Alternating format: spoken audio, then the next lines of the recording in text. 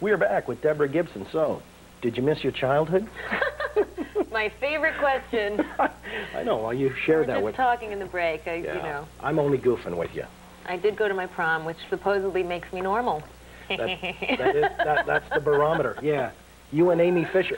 Amy couldn't bring her guy. I don't think she went to her prom. No. She sat next to my sister in homeroom. My sister really? said, yeah, I always did think it was strange that she carried a beeper in the 8th grade. I love it. Oh, man, Merrick. That's where they shot Hayden Place. Interesting place. Yeah, I was going to say. Who'd you go to the prom with, by the way? A guy I was dating at the time. From your school? No, he was originally from my town, and then he moved, and he was actually in the business, too, and wow. We kind of re-met up and because that would intimidate a lot of teenage boys to go out with somebody, you know, who's only got a #1 hit or 5 million albums to their credit performing all over the world. I don't know. I never really felt weird vibes from guys. I had a relatively normal dating life somehow. I really don't know how, but kind of fit it in there.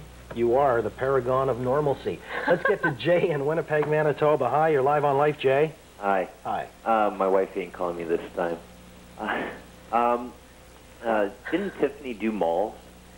Yeah, Tiffany did the mall thing. Yeah. While I was doing the club thing. And my question for you is, you used to be called Debbie Gibson. Yes. Did you just change your name to Deborah because of a change in your music or something? Actually, even from the very first album, all the writing credits always said Deborah. I always preferred to be called Deborah, but everyone, for some reason, felt more comfortable calling me Debbie, and it did kind of sound young and upbeat and went with the music I was doing at the time.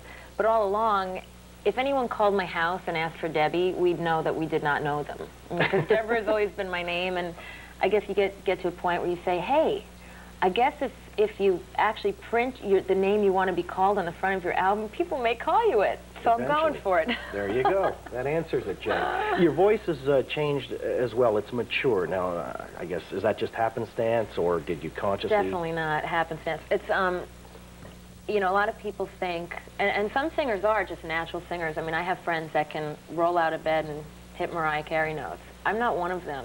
It depends how you roll out of bed. It's happened to me. If you stub your toe, woo, you know. Yeah, that's it. But I actually, if I'm singing on a morning TV show, I have to get up hours ahead of time and do a major vocal warm-up. And I had one teacher for 10 years, and I recently changed teachers because I was kind of stuck in a bit of a rut and, you know, wanted some new input. So I'm a you know, believer in technique and training and all that. So it's definitely not by accident. Yeah, oh, you've worked on it. Yes. Yeah, okay. It's very apparent in listening to the new songs on the CD. For Deborah Gibson, to Karen we go in Toronto. Hi, Karen. Hi, Deborah. I think you look great. Thank you. I just wanted to know if you're thinking about expanding your horizons to television or movies, and if you are, what would you like to do? It's funny you should ask, because I've done a bit of TV. I mean, like sometime in the future, I'd love to do a sitcom when I'm kind of ready to get married and have kids, and I want kind of a stable life for 5 years straight. At the moment, I'm too antsy for that. But I just finished doing 2 independent films. One called My Girlfriend's Boyfriend, kind of a screwball comedy, and the other is called Wedding Band, and Dom DeLuise, Mo Gaffney, Kelly Bishop, who was in the original chorus line, bunch of amazing people in the cast. And it's kind of different for me because it's a little edgy, a little quirky. There was a lot of improv in it, and so that's the kind of thing I like. I like kind of grassroots stuff. It's a very authentic film about a Jewish-Italian wedding and all the zany characters you meet there. And you know, so I guess quirky is the word for the kinds of stuff that I like to go see, and I loved performing in both those quirky films. Hopefully they'll be out sometime in the coming year. Okay. Any titles we should look for? Yeah, Wedding Band, My Girlfriend's Boyfriend. Okay. Got him. There you go. Committed in case you didn't catch him the first time. No, I didn't. You want to try him a third time here. All right. To Paula we go in St. Catharines, Ontario. Hi, Paula. Oh, Paula. Hey, Paula. Paula fell asleep. Past her bedtime. Oh, well. Not really. Paula, we know you're there. All right. Paula's actually, she's a mute. Call waiting. Okay. Yeah, and she had a more important call. That's right. Now, confirm or deny, I had heard a report that you actually own a piano that once belonged to Liberace. Confirmed. Wow. I was a huge Liberace fan. Liberace was the first artist I ever saw in concert. I saw him when I was 7 years old. And I started working with Baldwin Pianos, and my artist representative was his artist representative and owned one of his pianos, one of his glass and mirrored grand pianos. Wow. And he just said, you know, I think I've had it long enough and it's time to part with it, and I'm thinking of giving it to the Smithsonian. I said, give it to the Gibsonian, come on. And, you know, forked over a bunch of money, and it's mine. It's in my living room.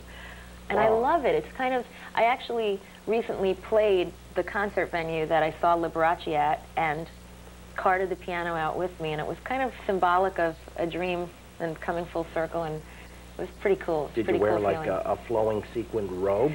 I didn't. That would have completed the whole picture. My mother you know. tried to get me a cape made, but it failed miserably. It didn't look good, and I didn't wear it. Looked okay on Liberace. It did. He wears it well, but... All right, let's get out to Weyburn, Saskatchewan. And is it Rhiannon? Yes, it is. A lovely name. Remember that song, Fleetwood Mac? Yes. I don't. That's what I'm named from. Really? Yes. Okay. Actually, Debbie, I'm really nervous because I've been a fan of yours for a really, really long time. Don't be nervous. And I totally, like, I love you. Oh, thank you. I'm saying such stupid things, but I'm a really big fan of yours, and I've been for a really long time. And I was wondering if you're going to tour in Canada, and if so, are you coming to Saskatchewan? Let's see. I'd like to. Like I said, just I'm doing this show for Gay Pride in a couple of weeks here in Toronto. I don't know what the summer will bring yet, and I'm going to be back on Broadway in the fall for a while. So if I do tour, it won't be till like next year sometime. But I have great memories of touring here, and actually I celebrated, I think it was my 19th birthday, performing in Vancouver. Oh, yeah? Yeah. Yeah. Well, there you go. I mean, the social register is pretty busy. Rhiannon, great call, and we thank you for it from Saskatchewan this evening. Thanks. Okay, hope you'll call again. We should mention the earliest date available to see Deborah Gibson in Toronto is Saturday, June 28th. One night at the Government, which is a great club, and you'll also be in town tomorrow night. It's kind of you're coming back after tomorrow night. You're in town at the Learning Annex on Markham Street talking about the music business. Right. Because you've learned a lot in, you know, a relatively short span of time and in your young years.